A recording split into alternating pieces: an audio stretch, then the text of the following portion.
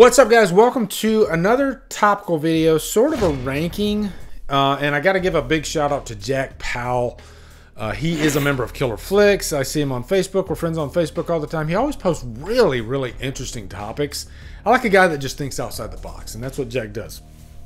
He loves Halloween. I think he loves the franchise. I can tell. We all have different opinions about the franchise. I think it's the franchise that gets people the most passionate, sometimes the most angry. And we just had the David Gordon Green trilogy come out. Now that some time has passed, the dust has settled, Jack brought up this great freaking idea. And I've heard this before, but I think this is just what really struck a nerve with me and made me want to make a video about it. Okay, so the David Gordon Green trilogy versus the Thorn trilogy. And that, you know, you might give a knee-jerk reaction to that. Oh, I like Thorn immediately. Or I like David Gordon Green. But when you take each one of those movies from those trilogies and really kind of stand back and think about them, it's a tougher question than you might realize. Because all three trilogies have movies in them that are quite different in maybe quality, maybe story, maybe risks that are taken. You know, both trilogies have some risks, big time, okay? So, I have a ranking that I've already prepared for this, but I can't really tell you right now, and I will try to give you a definitive answer at the end of this, which trilogy I like the best. It's a tough one because Halloween 4 is my number 2 favorite movie of the franchise, you know, so there's a little hint for you of you know, where that's gonna go, right? I don't think you're gonna be shocked at which movie I give number 1 on this, but 5 and 6 could go another direction. Same thing with the David Gordon Green trilogy. For me, those movies, they get better as they go. So I don't want to give anything away. I've given a little bit away, okay? But yeah, let's do a ranking. And I did post this, and I'm already getting some traction on X and the other socials. I said I'd read a couple, just give a couple shout outs, and I'll do that. Chungus, he says, DGG trilogy is miles better. Sure, the scripts take a turn in the second and third, but Kills has the most entertaining movie of all 6, and Michael is actually scary in it. And Halloween 2018. He's laughable in the others, but I still adore 4. Travis says, this is hard. The Thorn trilogy has my favorite and least favorite Halloween movies. I really like the old school style, but the DGG movies are great too. HK is so fun. It comes down to DGG by an edge because I feel like Halloween Ends breaks the tie, being way better than Halloween 5. And that's kind of where I'm at with this. The movies are kind of all over the place. And then I'll read one more. Midwest Motherfucker. He says, holy Jesus, Lee, this is a nightmare. They both start out okay and end super fucking bad. But that Thorn shit, them controlling Michael Myers with rocks, well, that's producer's cut. I'm not including producer's cut in this, okay? So producer's cut doesn't exist. So there's no rocks controlling Michael in this countdown. But in Ends, Michael Myers is getting bullied by a wimp that gets bullied by band geeks. I'm having a breakdown. Not gonna touch that one. I've been down that road so many times. I'm done defending, okay? You all know how I feel. Okay, so let's get into the ranking now, and let me tell you this, okay? The first one I'm dead set on, like the number 1. But 2 through 6 are so damn close that this almost doesn't even like really tell you anything. Because these movies in my ranking I love both these trilogies, so it's super, super tough for me, all right? But I'm going to attempt this, all right? I'm going to attempt it, but just know that really the order can change depending on my mood, depending on the time of day, depending on where the moon is. I don't know, but I'm going to try this, all right? So number 6, the last place, I'm going to give to Halloween 5. And I think that's a safe bet because arguably 5 is a bad movie, but somehow I still have a really great time with it. But I do think a lot of the movie takes place in the daytime, which makes it suffer for me. But it does have a really good final act, you know? It's almost like is this final act the longest in the franchise? It might be close because there's a lot that goes on in this final act. But it does get a little weird too with the Man in Black stuff, and then the jail at the end of the movie. Seeing Myers in the chains in the jail cell was weird. So I think the weird is too weird in this movie, and that's what puts it in last place. But I still have a blast watching it. You know, I'm still a Revenge of Michael Myers defender. Number 5, I'm going to go with Halloween 2018. That's a pretty safe bet too. Okay, I've had my love affair with 2018. I was shouting it to the rooftops when I first saw it for a variety of reasons. Just that this was the return of OG Myers. It was a big deal, and there's some real great stuff in Halloween 2018 for sure. But I just don't think it finishes strong. I think it starts off awesome, amazing. But I think what they did with Sartain was a bad idea in the last act of the movie. I loved Sartain as a character. I think the possibilities with that character going forward would have been really great. And I think he should have been in Kills.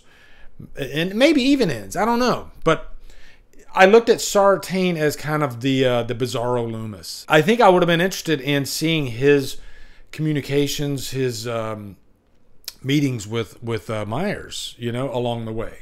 But Myers did not give a shit about Sartain, whereas I think Myers, there was a more of a relationship there with Loomis. Number 4, now this is where it gets tough. Number 4, 3, and 2, they could all just go back and forth and back and forth and back. They're all almost tied as far as how much I love them. I love all 3 of these movies excruciatingly, if that makes sense. Okay, I'll say right now, number 4 will be Halloween Ends, just because I do think, as much as I love the movie, I love the balls that they had to make a copycat killer movie, but still keep Myers in there, exploring Myers at a different point in his life where he is just obliterated. He's beaten. I think if you go into Ends at the beginning of the movie, knowing Michael Myers, he's already beaten. He's done. I think maybe that would help you to enjoy it a little bit more. Maybe a freaking title along the script. Michael Myers, he's done. He's beaten.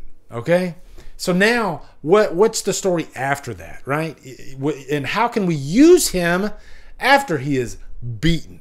I think that's what you... But I think people went into this movie thinking Myers was going to be what he was in Kills. No.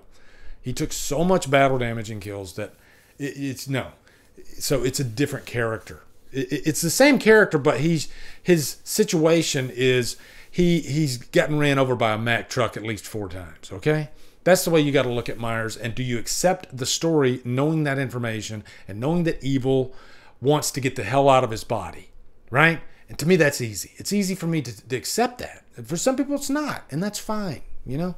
Number 3, I'm going to go with Halloween Kills, but I'll say this right now. It could easily be number 2, depending on my mood. I think the only thing that maybe brings Kills down a notch, just a little notch, is maybe the Evil Dies Tonight stuff. I think if there's a fan edit of Halloween Kills where they take out at least 5 of those Evil Dies Tonight bullshit lines, then I think the movie's perfection. It's the ultimate Myers movie. You know, if you want your Myers just steamroller Mack truck of a serial killer, then Kills is your movie. Him coming out of that fire is one of the most iconic scenes in the entire franchise, if not the most iconic scene in the franchise. This is a Myers that will not stop. He is a force. He does not hold back whatsoever. He will cheat on his math exam, whatever that means, okay?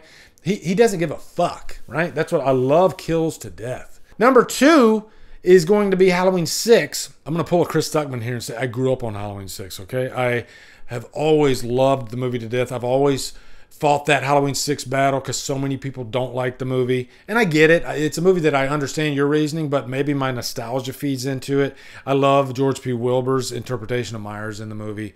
I love the music. It just feels 90s and gritty. Loomis gives I think, one of his better performances in this movie. I think he's a little bit too whacked out and crazy in 5. But I loved Loomis in this. And I felt so sad when, you know, he is going in to handle some unfinished business with Myers at the end of the movie. Loved Paul Rudd as Tommy Doyle, a great Tommy Doyle. You know, I think, yeah, and I liked Tommy Doyle in Halloween Kills, if I'm being honest, you know, Anthony Michael Hall. So you got 2 movies here back to back with great Tommy Doyles, in my opinion. Again, not including the producer's cut, okay? That last act of that movie can go straight to hell and back, all right? Because Myers ain't controlled by no stupid fucking rocks. All right, stupid. Number 1 is Halloween 4. I've shared my love for this movie so many times. Seeing it opening night in the theater, the crowd's reaction, Hal Loomis, his reaction to Jamie Lloyd at the end of the movie just completely scared the living shit out of me. I think it is the perfect Halloween movie. Not just sequel, just a perfect Halloween movie. It's almost like Evil Dead 2 to Evil Dead, right? And I'd even say I probably watched Halloween 4 maybe even more than the original. I don't know. Rachel and Jamie, though, that duo together, you know, as far as like horror duos, probably my favorite horror duo is Rachel and Jamie. Their relationship, you know, how it started out kind of strained, and Rachel didn't even want to babysit. You know, she's a typical young teenager, but by the end of the movie, she's doing everything she can to save Jamie, standing in front of her, you know, facing Myers head on, almost certain death. And I love Rachel so much. I prefer Rachel over Laurie Strode. I said it. It's out there. Okay, so now, having said all that, you got my ranking of the 6 movies. What's the better trilogy? You know what? I think from a story standpoint, and I'm shocking myself right now because I would always say Thorn, but I'm going to take my nostalgia goggles out of this, and I'm going to say I think the David Gordon Green trilogy is just, I think it's just a hair better, because I think Halloween 5 is such a sharp drop, and then Halloween 6, as much as I love it, I can see why people have a problem with the movie. So I think maybe the consistency thing between 4, 5, and 6 might be the issue there. But, you know, then again, I have 4 and 6 as my number 1 and 2. So I'm just really throwing a dart in the wind. I can't really tell you exactly which one. I think I probably prefer Thorn. But on paper, maybe the David Gordon Green trilogy is the better, because I love Halloween Ends. I love Halloween Kills. 2018 is a little better than Halloween 5. And I guess if I had to like give this numerical ratings for each movie, I think that would answer my question better. And maybe I'll do that later, just to give you guys the answer. But I'm going to call it right now, and I'm pretty sure that it's going to be the David Gordon Green trilogy. That's slightly, just slightly better than the Thorn trilogy. Hold on, stop the presses, stop the presses. I literally did the numerical ratings for each movie, and this is how close it is, all right? And I'll probably put a screen grab up here.